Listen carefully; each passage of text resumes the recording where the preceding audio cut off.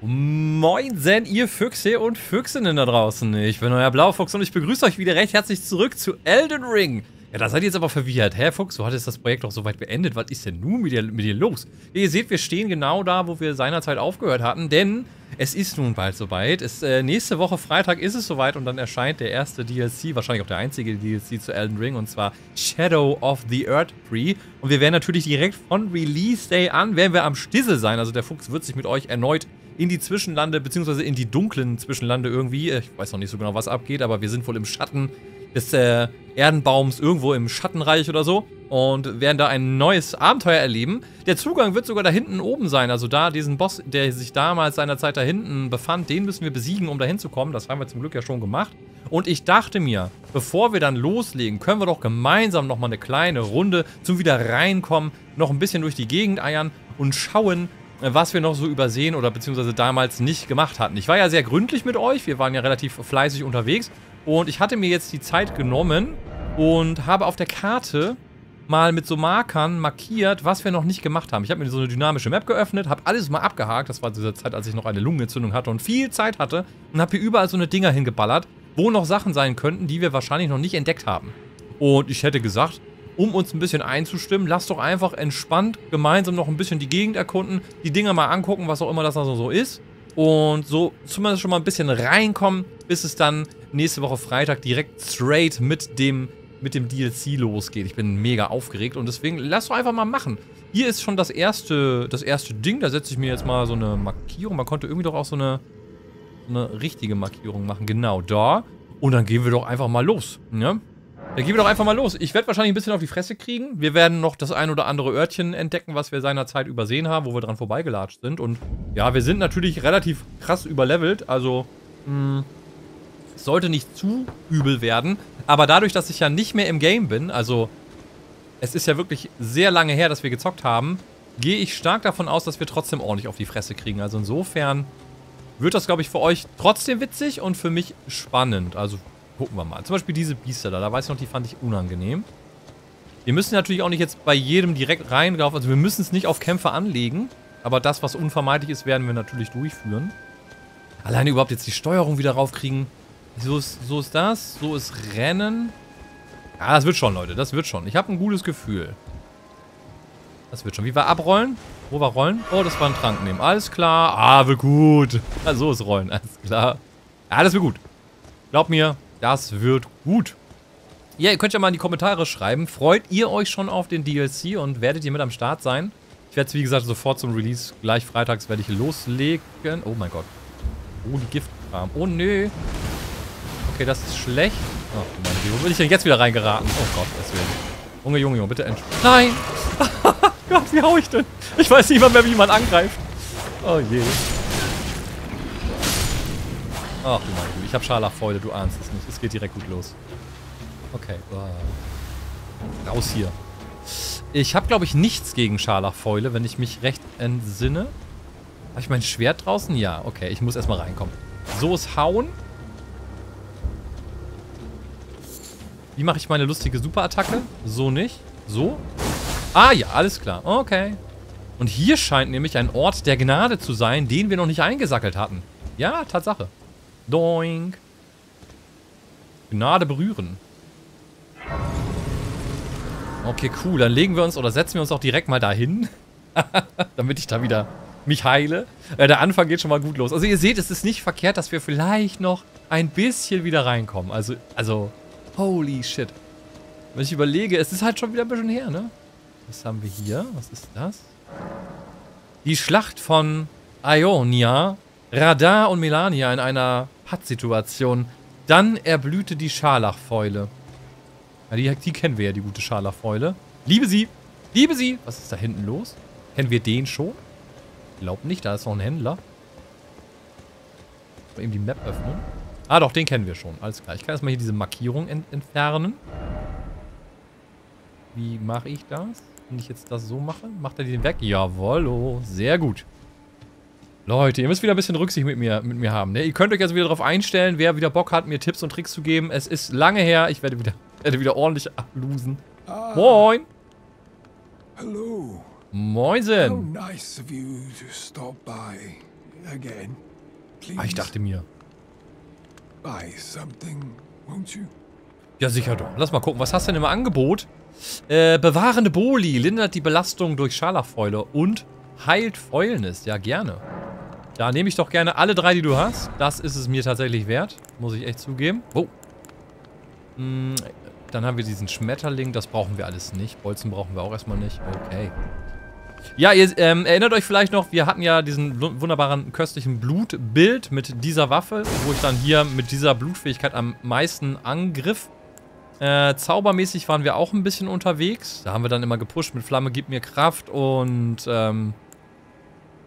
göttliche Festigung. Der Rest passt, glaube ich, schon nicht mehr. Blitzschlag der uralten Drachen, das war noch für den Endboss, genauso wie die Ungezieferfäden.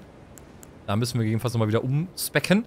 Aber ja, es gibt im DLC auf jeden Fall auch neue Waffen und neue Waffenarten. Wir schauen mal, wir werden die bestimmt gewiss auch mal ausprobieren. Es wird aber wahrscheinlich so sein, dass wir weiterhin am ehesten mit unserer blutigen Ströme da rumeiern, weil auf die habe ich mich ein bisschen eingeschossen. Aber mal rumexperimentieren und die neuen Waffengattungen ausprobieren, definitiv auch angedacht. Also, sieht das mal gut aus oder sieht das mal gut aus? Ich habe ganz vergessen, wie hübsch dieses Game ist, ne? Aber hier brennt es inzwischen, ihr wisst ja Bescheid. Wir sind ja schon einmal durch. Und ja, deswegen brennt hier der Baum. Die Hütte brennt. Wir gucken mal weiter. Was war denn hier oben? Das weiß ich nicht. Aber wir gehen mal schauen. Wir gehen am besten von der Hütte aus los, denn das scheint im oberen Bereich zu sein. Ich markiere mir mal hier so ein, setze mir da mal so einen Marker. Dann gehen wir zur Hütte des abgeschiedenen Händlers. Und dann wackeln wir da mal ganz gemütlich hin. Ne? Aber ganz entspannt. So. War das nicht auch hier, wo der nervige böse Gegner immer war? Den ich aufs Dach getrieben habe? Moin. Wie rufe ich mein Pferd? So nicht. Wie ruft man das Pferd? Ohne Spaß, ich weiß das nicht mehr. Gedrückt halten und dann so. Aha, das wird langsam. So, wir müssen irgendwie in diese Richtung. Ich renne mal an den Gegnern vorbei. Ich guck mal, wie doll wir Schaden machen. Einfach nur zur Fresse. Ja, doch, geht schon. Aber wir knallen schon ordentlich rein. Wir knallen schon ordentlich rein. Ich habe, wie ich seinerzeit angekündigt hatte, auch noch ein bisschen gelevelt. Also, will ich ja nicht verschweigen. Ich möchte nicht sagen, wie viel. Ihr werdet es ja dann noch sehen. Aber ich habe die Zeit genutzt, als ich krank war und immer, wenn ich mal Zeit hatte, auf dem Steam Deck, so, wenn ich Zugfahrten hatte oder so, dann habe ich einfach aus Langeweile und Shits und Giggles ein bisschen vor mich hingelevelt. Und da ist ein bisschen was entstanden. Also ist jetzt, wir sind ganz gut dabei. Also, ne? Man sieht es vielleicht. Hey. Man sieht es vielleicht auch an meinem Lebensbalken. Der ist ein bisschen krasser geworden. Aber ihr seht ja, auch das hilft einem Fuchs nicht. Der kriegt immer noch auf die Fresse. Das ist gar kein Problem. Moin. Ach, ist das wieder schön. Also ich muss auch echt, ich habe so unfassbar Bock drauf. Ihr könnt euch das nicht vorstellen. Oh, was machst du denn für Sachen? Junge, lass das mal bleiben. Ah, das war knapp, aber wir haben ihn geschafft. Oh, Junge, diese Ziegen sind vielleicht aggro. Und die lassen sich auch so schlecht treffen. Andere Seite, ja genau, so ist fein. Man kann je nachdem, man kann von der linken Seite hauen und man kann von der rechten Seite vom Pferd hauen. Muss man immer dran denken. Ach Gott, wieder reinkommen. Also ist, wie gesagt, ist nicht verkehrt, dass wir uns hier nochmal eben so ein paar Völkchen erstmal wieder einstimmen, um dann nicht so ganz unvorbereitet in die DLC zu gehen. Hey, Leute, bitte entspannt sein, ja? So. Aber eigentlich will ich ja irgendwo hin. In diese Richtung müssen wir da. Irgendwas ist da. Ich weiß nicht was. Ich habe mir halt nur Dinge markiert. Kann sein, dass wir da nichts finden. Kann sein, dass wir da was finden. Ich könnte nebenbei auch immer in die dynamische Map mal reinschauen, was das gegebenenfalls ist. Ah, hier, ein weiterer Ort der Gnade. Dass wir echt Orte der Gnade nicht haben, ne? Verrückt. Aber ja. Passiert. Da ist noch ein Ort der Gnade. Man konnte doch irgendwie direkt abspringen. Wie ging das? Irgendwie konnte man doch vom Pferd auch so absteigen. Ohne dass ich so mache. Weiß nicht mehr wie. Ah, wir werden das alles wieder rausfinden. Wir finden das alles wieder raus. Verlorene Gnade entdeckt. Leider, ihr seht, das Rumgelegge ist immer noch da. Ja, es ist auch mit der aktuellsten Version nicht weg. Das Gefühl ist sogar noch ein bisschen schlimmer geworden. Das ärgert mich ein bisschen, weil das kann natürlich in intensiven Kämpfen ein wenig nervig sein. Sollte da jemand einen Trick haben, wie man das vielleicht doch beheben kann. Also, wir haben ja seinerzeit alle gemeinsam immer wieder rumgeguckt, aber es gab da keine Lösung. Die einzigen, die es gelöst haben, waren Wolf mit ihrem Steam Deck, weil sie in ihrem Proton-Layer das selber gefixt haben, dieses Gestottere der Engine. Aber, Elden Ring, die Entwickler selber, haben es nicht gelöst gekriegt bis jetzt. Machen wir doch mal bis zum Morgen. Bisschen die Zeit vertreiben. Und dann schauen wir mal weiter, was wir noch so auf der Karte haben. Diese Markierung kann dann weg. So, was habe ich mir noch markiert? Hier diesen Baum. Ich glaube nämlich, bei diesem Baum, bei diesem niederen Erdenbaum, da ist der Wächter noch. Den haben wir, glaube ich, seinerzeit noch nicht besiegt. Das heißt, hier wäre schon mal jetzt, da müssen wir, glaube ich, wo gehen wir denn am besten mal hin? Könnte man von hier aus losgehen, von der Festung, und da einfach straight runterspringen, oder wir gehen von hier aus los, weil das ist die Höhle, die ist eh unten.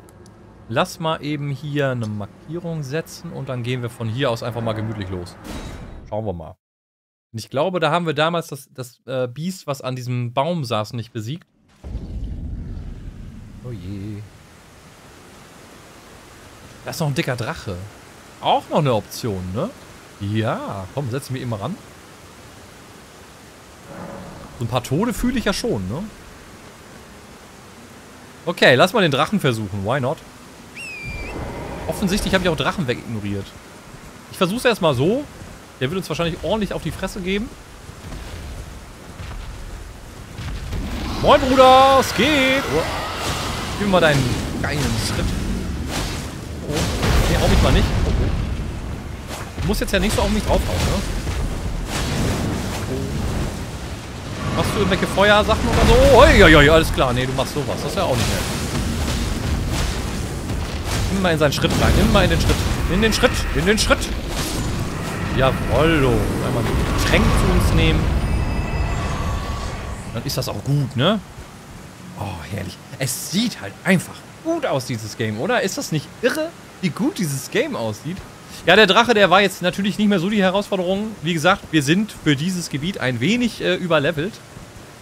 Ich zeige euch mal, wie ich gelevelt habe. Ihr werdet mich jetzt wahrscheinlich auslachen. Aber ich hatte Zeit. Also wir sind aktuell Level 310. Ich weiß nicht, wo ich damals aufgehört habe. Keine Sorge, das wird trotzdem witzig. Ihr werdet es schon noch sehen. Also vor allen Dingen in dem DLC werden wir wieder vernünftig auf die Fresse kriegen. Wir befinden uns jetzt halt hier in Anfangsgebieten. Da ist es tatsächlich jetzt vor allen Dingen mit der Waffe, die wir hier aktuell haben, nicht super schwer für uns. Das muss man ganz klar sagen. Aber wir one-hitten trotzdem nicht. Oh, Junge. Bleib entspannt. Bleib bitte entspannt. Oh, da ist noch einer. Hallo. Nö. Das lassen wir mal. Wir one-hitten hier trotzdem nicht. Ich glaube, wir gehen ein bisschen zu Fuß, oder? Bisschen die Gegend genießen und so. Wir müssen gar nicht unbedingt reiten. Weil da sind ja auch überall Gegner. Lass mal entspannt zu Fuß gehen. Dann können wir auch ein bisschen entspannter die Gegend genießen, oder? Die Gegner gezielter umbringen. Oh, hallo. Ah, die graben sich jetzt aus. Ist ja witzig. Erinnert ihr euch noch, wie ich mal... Oh, das war der falsche Knopf.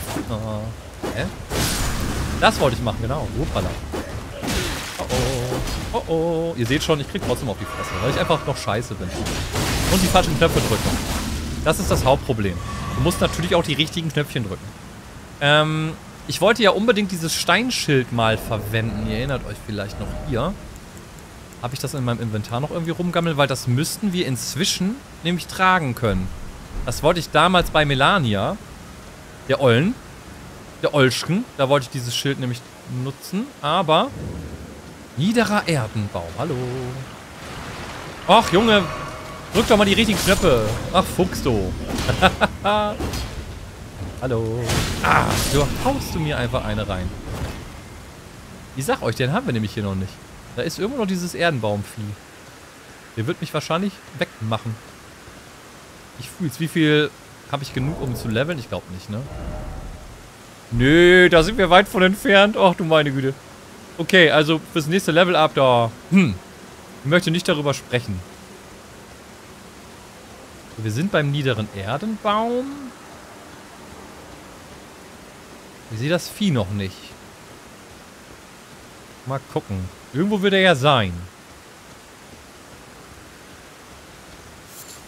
Nebenbei immer Materialien einsammeln, das schadet nie. Bist du denn?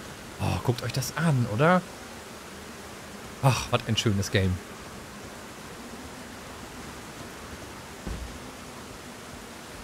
Okay. Vielleicht haben wir das Vieh doch schon besiegt, aber ich glaube nicht. Ich sehe hier zumindest nichts und ich erinnere mich an die Pötte. Ich weiß, dass wir hier schon mal waren. Oh. Aha.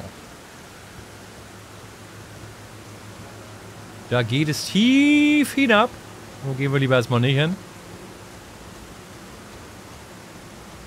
Kleines Monsterlein, bist du noch irgendwo hier? Wir wollen gegen dich kämpfen. Aber sieht so aus, als hätten wir den doch schon platt gemacht. Sieht so aus, als wären wir da doch schon fleißig gewesen. Ich gehe nochmal eben an den Eingangsbereich. Gucke hier nochmal lang. Manchmal steht er ja so direkt auf dem Weg. Wir sind ja jetzt von unten gekommen, statt von oben. Aber, außer dass da hinten noch ein paar Gegner rumeiern, scheint hier wirklich nichts mehr zu sein. Moin, Kollege. Na? Wie war Schleichen? Ging doch auch noch, ne? Ja, guck mal, Schleichen ist auch a thing. Schleichen gleich mal ran. Achtung, jetzt geht's los.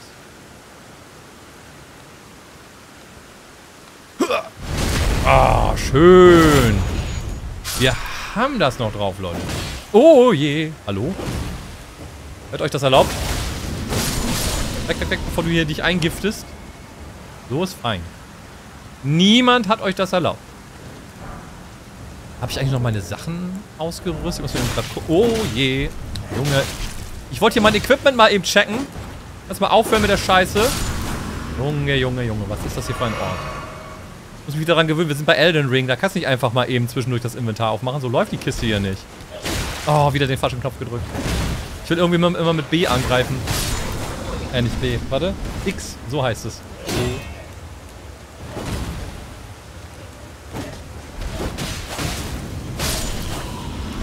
Okay. Ich krieg immer noch ordentlich auf die Fresse. Also keine Sorge, Leute. Es wird gut. Es wird gut. Komm mal ruhig ran. Ja, hier, guck mal. Das wird ein Fest. Ich kann es euch versprechen.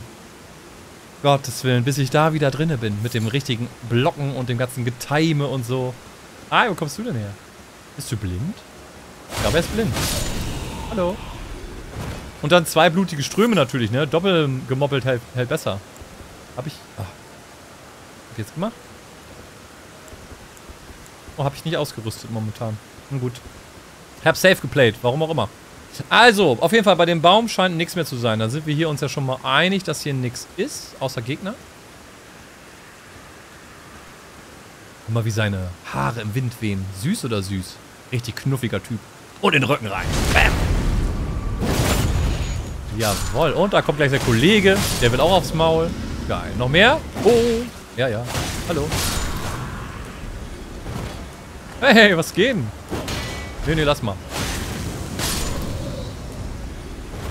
Ist zwar relativ sinnlos, was wir gerade tun, aber einfach zum Reinkommen. Bisschen wieder das Kampfsystem checken und so. Nicht verkehrt. Okay. Aber gut, dann sind wir in dem Bereich jetzt durch, würde ich sagen. Gucken wir mal, was ich auf der Map noch so markiert habe. Dann kann die Markierung hier auf jeden Fall auch wieder weg. Zack. Also den haben wir doch gemacht. Was habe ich hier oben markiert? Ich weiß nicht, warum ich das markiert habe. Refugium der Bestie. Irgendwas habe ich da außen dran markiert. Gehen wir mal gucken, was das ist. Da war mal diese dunkle Bestie, der ich diese Wurzeln verfüttert habe. Ich bin mir nicht mehr sicher, ob wir die getötet haben oder ob wir wieder Buddies sind. Ah, sie scheint noch nett zu sein. Ich guck mal wieder. Oder die dreht gleich wieder durch. Wir waren eine Zeit lang, waren wir mal keine Buddies mehr. Da ist sie ein bisschen böse geworden. Aber wir scheinen wieder Kumpel zu sein. Oder wir sind Freunde, ne? Hallo? Guck mal, wir sind Freunde. Ja. Okay, wir haben nur keine von den Dingern. Oh, wie das aussieht hier. Lecker. Wir haben leider gerade aktuell keine Wurzel für ihn, aber hey, vielleicht gibt es am Add-on wieder welche. DLC, so heißt das ja heutzutage. Seine dicke Wache ist nicht mehr da. Machen wir eben die Map auf. Und setze mir dann hier eine Markierung. Und dann schauen wir mal. Irgendwas scheint da irgendwie noch versteckt zu sein. Weiß nicht, was es ist. Vielleicht ist es ein Geheimgang. Vielleicht eine Höhle. Wir gehen einfach mal schauen. Nebenbei können wir hier einmal Vogelknochen einsammeln. Auch immer wichtig, vor allen Dingen Federn. Ey, nicht wegfliegen. Oh, ihr Schweine. So, mal gucken. Also, hier ist nix. Da kann man zwar hingehen, aber da ist nix.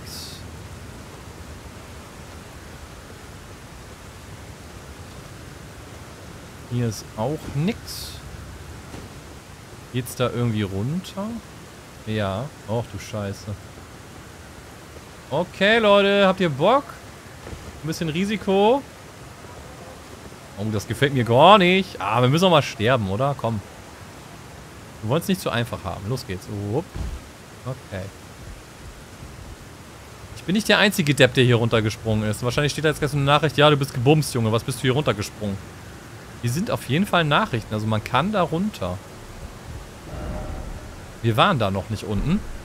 Man kann da aber runter. Vorsicht vor Insekt. Hoppala. Insekt? Wo denn? Meint ihr, wir können da runter? Wollen wir es mal ausprobieren? Ich probiere es einfach mal. Oh. Okay. So weit, so gut. Dann würde ich jetzt hier auf diesen Turm gehen. Oh. Alter, das macht so Bock. Es ist so schön, wieder hier zu sein. Ernsthaft, ich hab's ja mit euch gefeiert. Das ist eines meiner längsten Projekte, das ich je mit euch gemacht habe. Es hat so Bock gemacht. Und wir sind wieder da. Hier! Ja, was ist denn hier? Also außer, dass wir jetzt hier auf so einem Turm sind. Ah, wir gehen mal vorsichtig runter. Oh. Okay. So weit, so gut.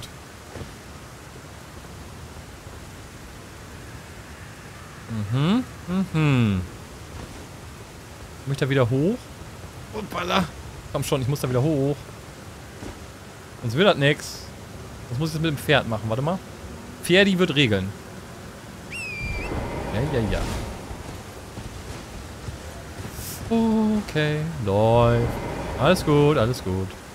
Also irgendwo soll hier ein Insekt sein. Ich weiß noch nicht wo. Wenn es da ist, werden wir es finden. Noch sehe ich kein Insekt. Insektchen, wo bist du? Zeig dich. Will dir aufs Maul hauen. Bin ja eigentlich ein ruhiger Fahrer, ne? Also eigentlich bin ich ja mal ganz entspannt und nett. Objekt, Fragezeichen.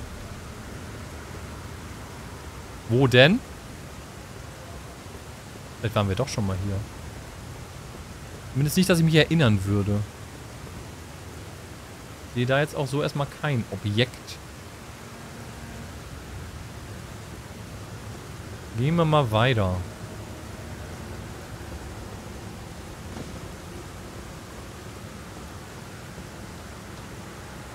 Es ist auch erstaunlich ruhig, ne? Keine Gegner, kein gar nichts.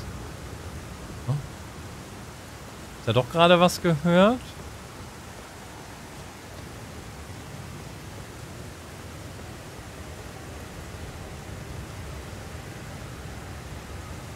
Ich sehe nur den brennenden Baum. Aber keine Objekte. Wo ist Objekt? Oh, immerhin ist hier was.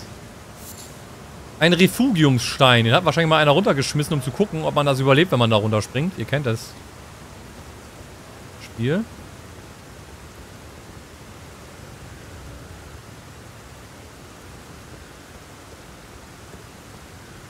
Ja.